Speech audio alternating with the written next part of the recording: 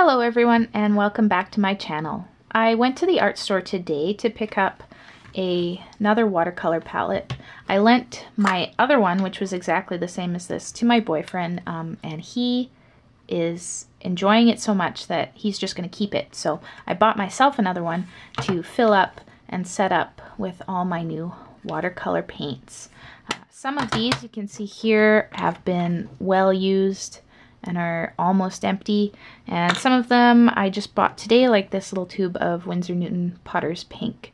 So I thought maybe you guys would like to see my process of setting up this watercolor palette. I see a lot of different watercolor artists on YouTube doing this, and I figure why not film it, and you guys can hear a little bit about my thought process, narrowing down my collection to the 20 little pans that are in here.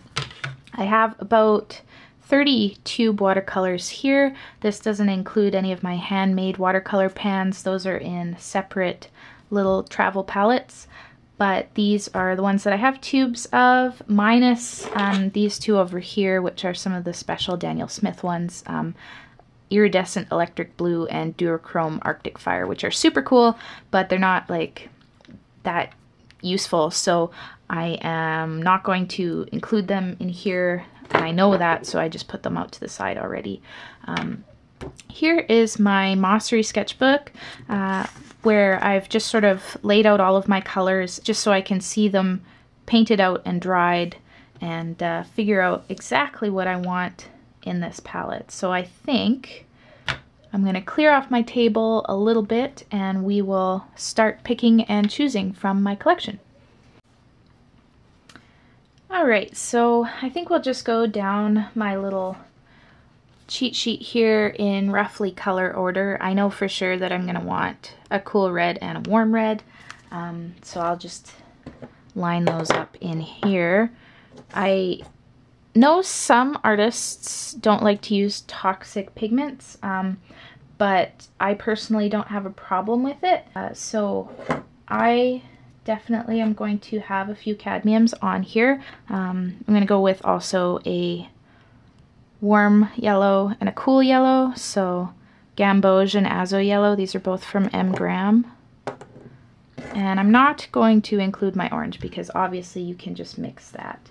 Mostly what I use my travel palettes for are landscape painting, so I'm going to go a little bit more natural probably. I likely won't include all of my purples and stuff like that, but I am going to include several different greens. Probably not all of them.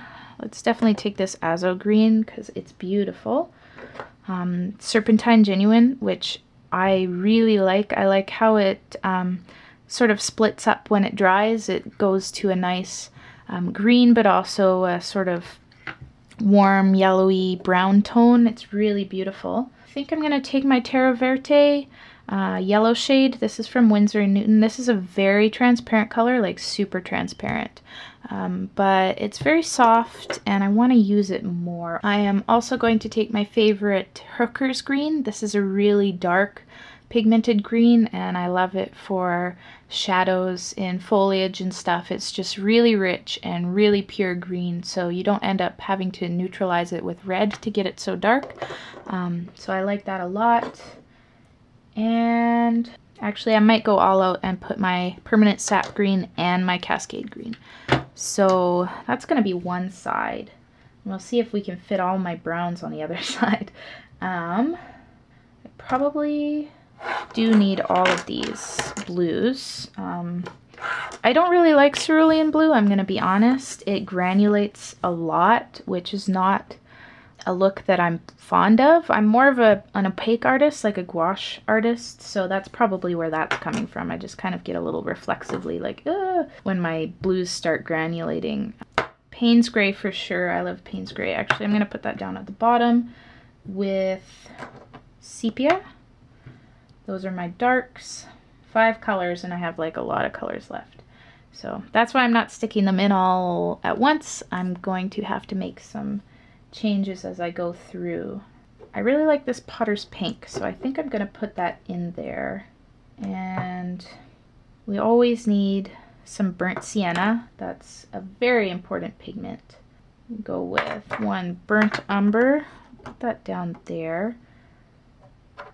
And one of my raw umbers, I have a regular raw umber and I have a German greenish raw umber, which I really like. I have a lot more of this, so I think we'll add that in. And then, yeah, my raw sienna.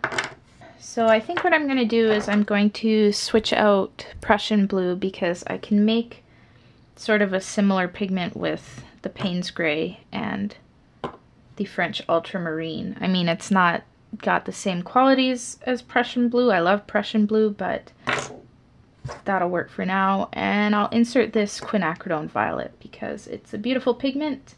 I want to use it more often, and I think that will be good for now. And I'm going to, I like to stick my whites and my other colors like in different places, so I'm just going to squeak in an extra and put my buff titanium up there. So I think that this is making me happy.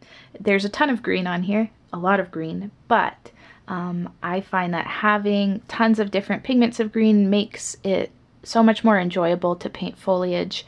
And gearing up for spring, I really want to get out and do way more plein air painting and film a ton of that for you guys.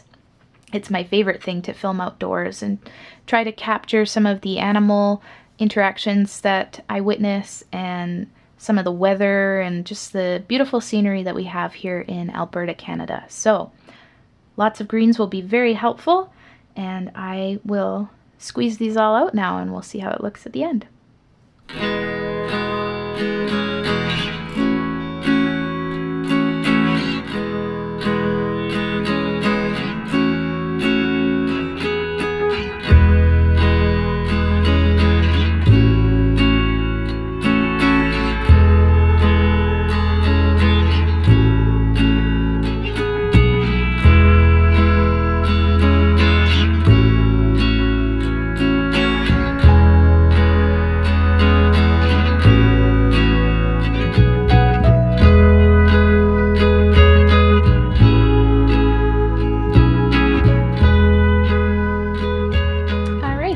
There's the palette all set up. You can see that there are a lot of earth landscape type tones in my palette. I go through those the fastest for sure, but I do have my reds and yellows up here for when I need them.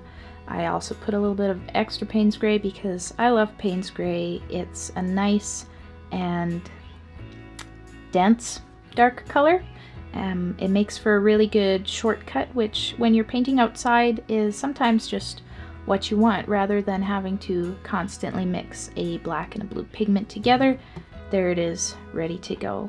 So I can't wait to take this out painting. I hope you enjoyed this video and enjoyed the background noise and the thought process, and I will see you in whatever I upload next. Have a great day. Bye!